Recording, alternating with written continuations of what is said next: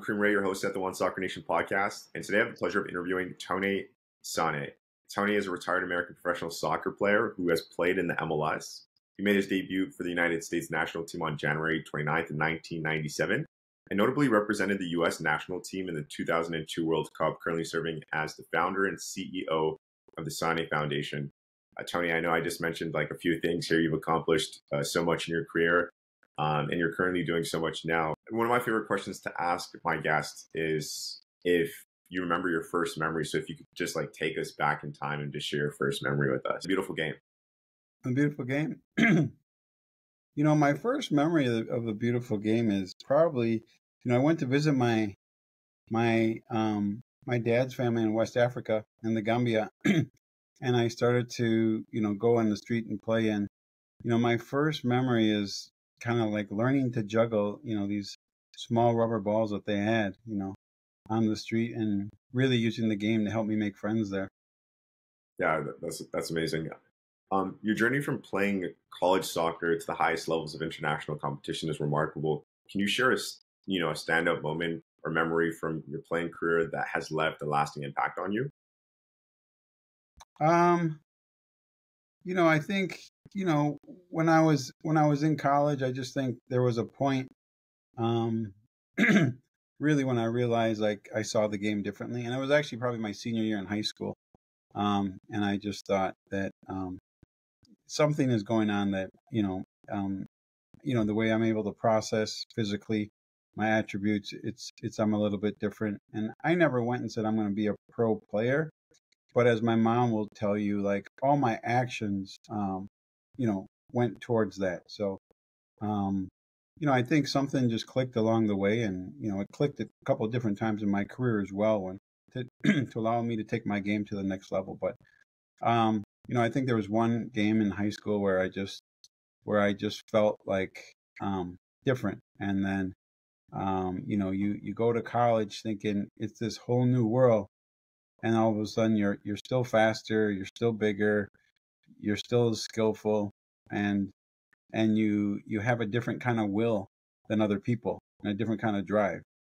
And so that's what what I remember sort of from high school and soccer. And then doing what it takes. When I talk to young people now and I say, are you willing to, make $15,000 for the next 5 years to invest in becoming a pro player? The question a lot of times is, well, I can't really do that. And I kind of said, well, you should probably think about something else then, because there's a million people in the world right now that are willing to do that and put everything they do into this game. And they're probably going to make it on sheer will too. Yeah, absolutely. You mentioned that going pro wasn't always the goal, but all your actions that you took were aligned with that. And that's what made it possible for you to go pro. And the time that you became a professional soccer player is a while back. What year did you sign your first professional contract? And how is the landscape different to where it was before to where soccer is now in America? Well, let's just say like going pro was always the goal. Let's just say I was too scared to say publicly, have everyone ridicule me saying, well, that's really not possible. You need a backup plan. So I think in my heart, that was always the goal. I think my senior year of college, I went in the summer to travel in France, and, a pro team there, Lons asked me to stay, but I promised my mom I would come back. And so that's one of the ones I regret, signing with the first division team, at that age. After the season, I ended up going to Belgium and sort of signed a contract with their second team, and ended up with a bad ankle injury, and then came back to school. And then my first US ISL contract was with the Milwaukee Rampage, where, my first year out of college, I teamed up with Brian McBride, which, we were both forwards. So we were both forwards together. So, people look at the cross against Portugal in the World Cup. We had done that 100 times before, as we were, two target men together in our first professional job. And, in the off season, I would play indoor soccer in the NPSL. So I think, you mature really quick because you play with a lot of veterans that have it as a lifestyle, and you learn to grind and know what hard work means, and you start to appreciate things.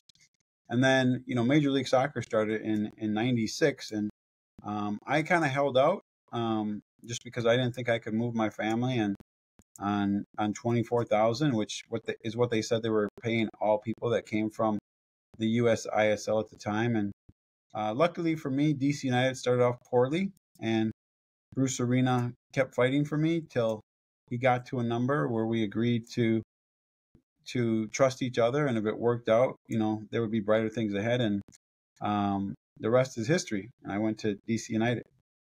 Wow. So is that how you know Fred Mathis? Yeah. So yeah, I know Fred, and that's a special time because that DC office, whether it was Michael Cameron, the press officer, U.S. Soccer, Fred, there's a bunch of people that sort of was the start of this new generation of pro soccer that really flourished. And I think Kevin Payne, ran that office. And so you saw people develop in every single aspect, whether it was in sports marketing, whether it was in communications, equipment managers, press officers, players, coaches. A lot of people came from that organization to continue to work in pro soccer today.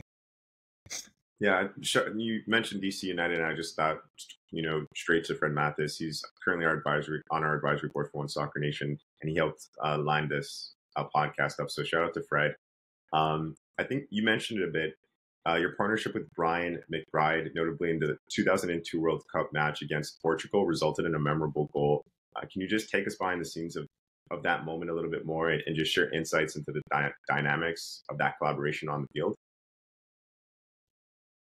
Well, we're both two tall target men, and I was fast. So, we've been used to playing like a two forward system where I often would get to the wing. And, Brian's great because you don't have to pass him the ball. You just have to put it and he'll go get it. And so, in the World Cup, my strength was being a former forward was to get forward. So, I had won the ball, passed it, and, I was in good shape. So, I made a long run and, kept going down, and I was really in the corner. So, I knew that he was the only person in the box, but on a large field, how was I going to get the ball in the box without the goalkeeper coming out? So, I just remember like really making sure that I crossed it more like a shot, that I had to get there and kind of get over the first guy and dip. And, Brian just went up and got it and laid out for it. And as he's done so many times in his career, it was a beautiful finish. And, we looked at each other and laughed because, we had done that play like 100 times of me crossing balls and him finishing. But it was on the world stage, and it'll be memorable for both of us. And I think it's memorable for this country, going up and providing what would be, one of the key goals, the game-winning goal against, one of the best teams in the world at the time. Yeah, that's amazing. I mean, when people hear about the World Cup, this is, that's the biggest stage to be on. So once you went pro, was that your next goal to play for the the U.S. men's national team? Or was it something that just happened? You got scouted and picked up, and then you're like, okay, I'm gonna work my ass off and do the best I could do to play. Well, you have to understand, like the system in America was really challenging then.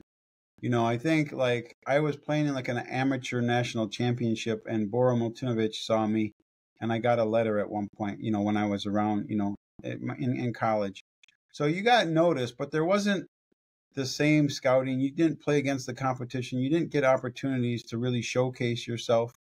And so, we were kind of made like the second tier of group, which is like this U.S. national amateur soccer team, that they brought the regions, and, I was included in that group. And, it was really a matter of like testing yourself on a regular basis. I think once I started in Major League Soccer, and Bruce Arena kind of helped click it to me, and he made me realize that I was world class or international class, and should make that goal, and that's what he expected for me on DC. And you start to play against people starting on the national team on a regular basis, and you start to beat them and you start to dominate them, and you start to feel comfortable in that position, and then you start to work on how can you get there. But there's still politics. There's still team dynamics. There's still position. There's still hierarchy. So it was a challenge. And then after my first year in DC, I got invited, and probably the most inviting person to me was Eric Winalda, and I think he saw something special in me. I remember at my first camp, he laughed at me because I dribbled past 8 people and shot it over the goal, and he reminded me that he gets one chance, every game, and he scores it. And if he could dribble through 8 people, he would be like, incredible. So he just taught me to like appreciate what I had but concentrate on getting better. But it was really inviting to me. And the first was a trip in China, where we played 2 games. But once you're in the room, you kind of look around, and your goal changes from staying in the room to owning the room. Yeah, absolutely. Is there any plans of, do you currently own any professional soccer teams, any ownership there, or in regard, yeah, you mentioned ownership, so. No, I don't currently own any professional teams. I would always be interested. Obviously, I love the game. I believe that, my strengths were helping build a culture where people enjoyed themselves.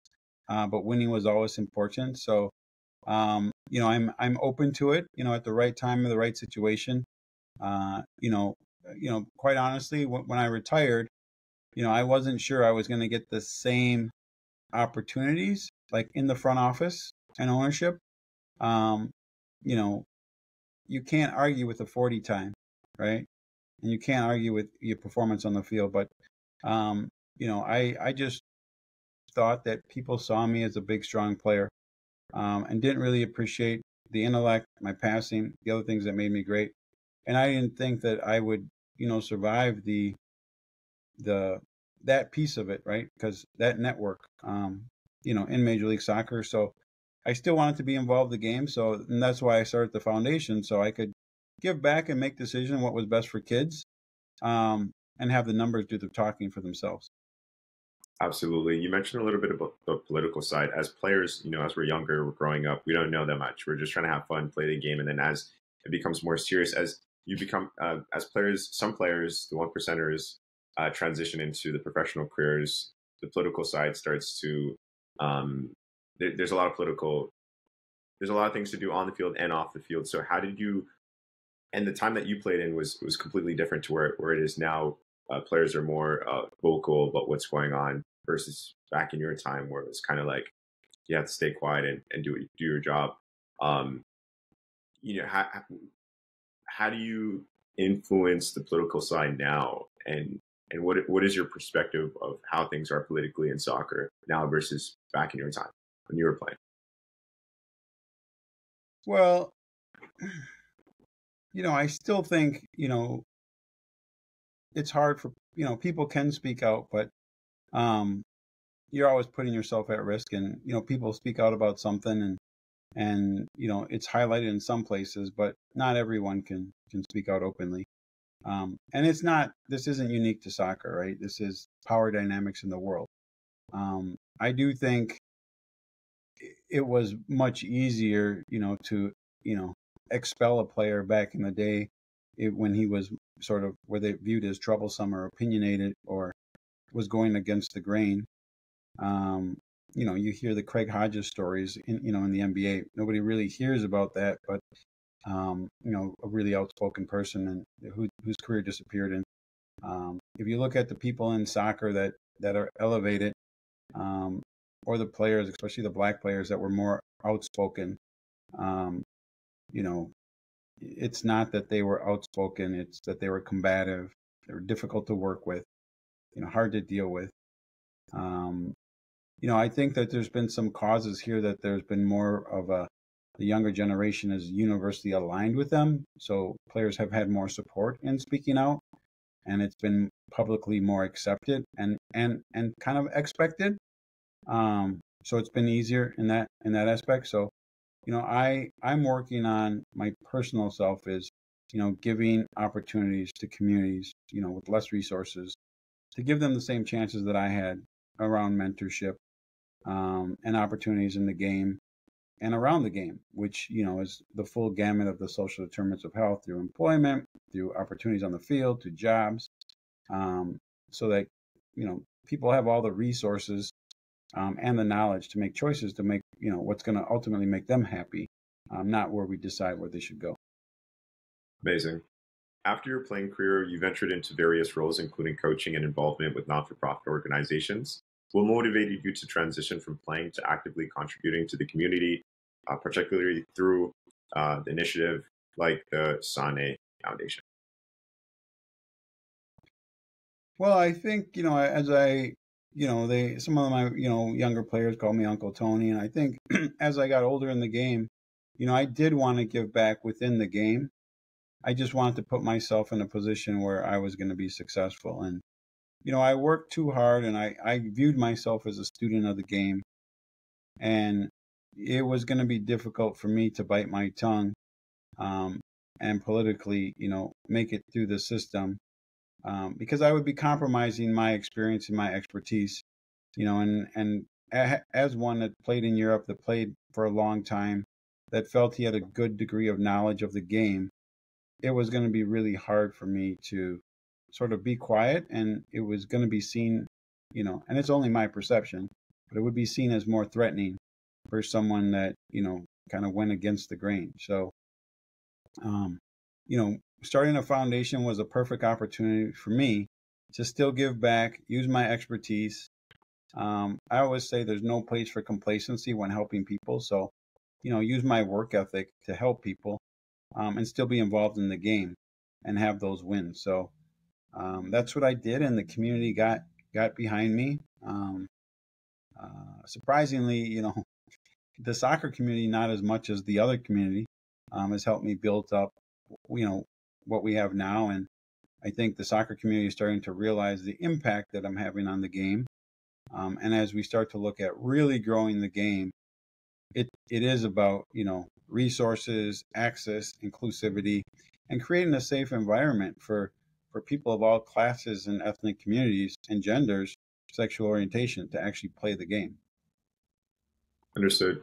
When you mention that the soccer community is really taking note, are you mentioning like, I'm not trying to put words in your mouth, but I just want to get a clear understanding. When you're saying they're starting to take notice, is that like organizations like U.S. Soccer Foundation? You're starting to get more involvement with certain organizations like U.S. Soccer Foundation, United Soccer Coaches Convention, like that, more speaking engagements and things like that, or is that, am I off with that question? No, I think it's on. We also have a large partnership with MLS where we do, well-being and training across all the youth systems. I think more people have come out to look at our model. We're asked to, be on the DEI committee for Major League Soccer. We're asked to speak and be on panels with U.S. Youth Soccer. So, people are seeing us as a solution, and asking us to actively participate and being at the table as thought partners in trying to, come up with some options to move the needle forward. Understood. The Sanneh Foundation focuses on addressing social determinants of health and reducing racial and ethical disparities in Minnesota. Can you elaborate on how sports-based youth development programs play a role in achieving these goals? Well, youth development is youth development, but sports, I think, really cuts down barriers for inclusivity. You can basically tell somebody's health based on the zip code that they live in. So sports-based youth development tied in, with the social determinants of health, we're actively making communities healthier. We're empowering youth, we're giving them opportunities, and we're giving them access to play the game, and access to, be in a trauma-free environment, which is really then a catalyst to get support so that we have thriving youth in the community. Amazing. I'm not too sure how to pronounce it properly. Is it Laureus? USA's Elevating Black? Glorious, yes. Um, In regards to that sports initiative, um, how do you see this initiative like EBLS contributing to the empowerment of Black leaders in youth sports, and what impact do you hope it will have on the community? Well, just internally, I learned that, I was going to get much better outcomes in my programming if I had, the caregivers with the same lived experiences as the people that we were working with. And I think Laureus understands that. And, they went out and invested in leaders of color to try to amplify and support and kind of put a little rocket ship behind what they were doing so we could expand further. For me personally, it was good to be in another cohort. I think, I was able to learn from the other organizations in the cohort. I was able to teach, you know, and be a peer mentor to some of the younger people, in the cohort. I also had, financial assistance, technical assistance. So really, they were putting resources behind someone that they wanted to be successful because they saw enough in what we did, and they realized if they made a further investment, it was really going to impact, the sports community, by, investing in Black talent, and then highlighting them so others could do the same. So we owe a lot to them. It's a great group to be a part of, and I think we'll stay tight with that cohort for a long time. But they were one of the few groups that kind of, that elevated and supported us because we weren't the norm, um, instead of kind of having that glass ceiling. Nice. I want to ask you like an internal question that just came to mind. You've helped, hundreds, thousands of people in the U.S. and how does that make you feel to be impacting people in such a positive way? Um, I always say to people, like, I just put my name on stuff. I have a large staff and they do a lot of good work. Um, but it is cool.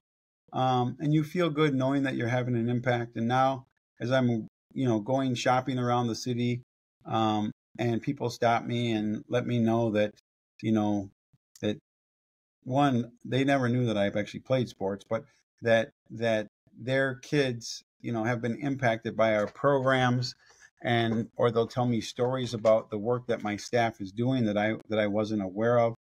Um, it's reaffirming and reassuring and gratifying to know that you're having an impact. And we have the data, but there's nothing like real life, hearing it and seeing it. So it feels good, and it's a measure of success. And it's kind of like how does it feel in scoring a goal? Like it's a win, and that's why we do this. And so, um, those moments, keep you going, and it doesn't matter what people say.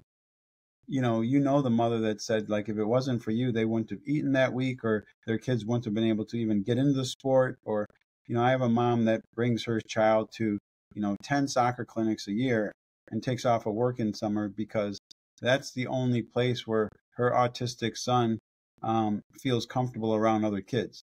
And, you know, I met her when I visited a camp, but I knew nothing about it. It also makes you proud that the staff has evolved so much, that they're able to work with, um, all students and really create an impactful, inclusive environment. It just makes me so excited to hear that I haven't done something to your degree of what you're doing. Well, I could just only imagine, and I feel the impact that you're having in regards to just listening to what you're saying. Could you share, you have the data, could you share, in regards to the numbers of things that you guys were able to achieve in regards to how many players you guys were able to, um, enable to have access to sport, how many people you're able to, provide food, like those numbers? Well, I mean, I'd have to get off, but my get the dashboard out. But we've had between 4 and 8,000 kids a year go to free soccer camp, week long camp. We will hire 75 to 150 youth each summer with jobs, so that they can work at these soccer camps. I know that we distribute between 2 and 3 million pounds of food a year to 250 individuals, per year. So those are some big numbers. You know, we have 14 young people that live in housing that we support annually.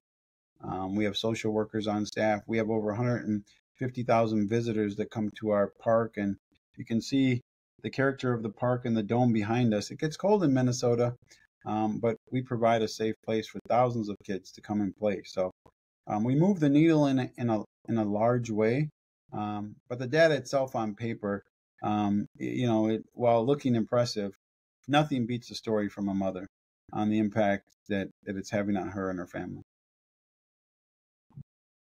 I'm gonna cut this out, Tony. But do you And have?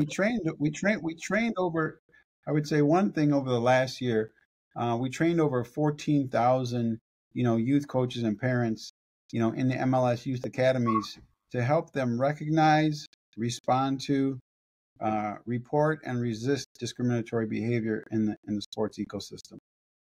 So it's a newer program that's working well, that we're really proud of. Nice. I know we're up here on time. I want to be respectful. Do you have an extra 5 minutes? Yes. Okay. Looking ahead, what are your goals and aspirations, both personally and professionally, and continuing to contribute to the development and well-being of communities through sports? Well, first I got to get with you and figure out how to get into ownership. So that's one. Secondly, I want to make sure that, what I'm building right now and what my team's building is sustainable, so that it's here and it doesn't revolve around me, and that we continue to be fluid and adapt to the needs of the community, so that we're here helping people based on their needs and not what we want to do and deliver. And those are really the two main things. I think we will continue to look more holistically on how we help people, meeting them where we're at. And then, in the back of my mind, I would love to be here when the U.S. wins the World Cup and know that I was a part of it, in some level, as a player, as a trailblazer, as building a nonprofit, and just see how the rest of the world sees, soccer connecting people, but also championing it, the best of the best in the world. Nice. You mentioned club ownership. I'm excited to talk to you about that after. I have just like two lighthearted, fun questions. How do you feel about Messi in the U.S. and the impact he's having? Kind of like Beckham. Anytime you bring an international star here and they actually produce, it's having a great impact. I think, with TV markets drive pro sports, so I think the rest of the world is paying more attention to what we do, and he's helped us recruit other world-class players here. His performance on the field has been great to see. I mean, we're talking about our older player, but we're also talking about the best player for the best team in the world, 6 months ago at the World Cup, and where we judge everybody. So it's great that people, that we can watch the best player in the world, in person here live, that we can match up against them and see how we stack up. And although he is, Messi, and he's still an all-star and unbelievable, his stats are very similar to what he has in other places. I mean, he is supposed to dominate no matter where he goes. So it's nice to see it here. It's nice to see the excitement of the kids, right? Like in other places, you see Messi jerseys, and that's just fervor into the game, because when you watch Messi, you watch who he plays against, and you watch the MLS, and you're watching American soccer, and that's cool, right? That's cool that the world is watching it right here in the U.S. Yeah. And the last one, what are your thoughts on the 2026 World Cup, which is in like 2 years? Well, I don't know where that goes. There's so much that can happen. I think, unfortunately, what happened at the end of the last World Cup with our coaching situation, I think stunted the situation a little bit. But I think they had a great World Cup in terms of providing building blocks with the talent we had, and putting young people at an opportunity to grow and become a team for the next World Cup. So we have a good young core that are playing for some big clubs in Europe. I think, getting a back four that's a little bit more consistent is going to be really important in building a team. And then somebody's got to take the reign as the superstar. So we'll see who that becomes. But it's incredible that we get to showcase this sport here. And I would hope that we make a run into the semifinals, and then anything can happen on any given day. So I'm just looking for soccer to bring this country together and celebrate the diversity around the world here in the biggest party, celebration, collaboration, sporting event in the history of everything. And it's going to be here, and soccer is going to be at the head of it. So I'm excited. And I think it'll do a lot to help. We had Messi. We keep having these things that give us these little bumps, and I think you put enough of them together, it'll really help us sustain the situation. There'll be a lot more investment in soccer and the growth of the game, and hopefully the sustainability of it as well. Absolutely. Super excited to catch that big wave. Tony, thank you so much for taking the time for joining us on the One Soccer Nation podcast today. Thank you. I'm looking forward to catching up. And, I think you said something to me about, looking at the impact. All that means is I'm young, I'm old, right? And like you're young and you're already investing in the game and looking at things. So keep doing what you're doing. And I'm sure you'll pass me when years before you get to be 50. So keep up the great work and pushing the game. And thanks for all you do. Thank you so much. Thank you for all you do. Thank you.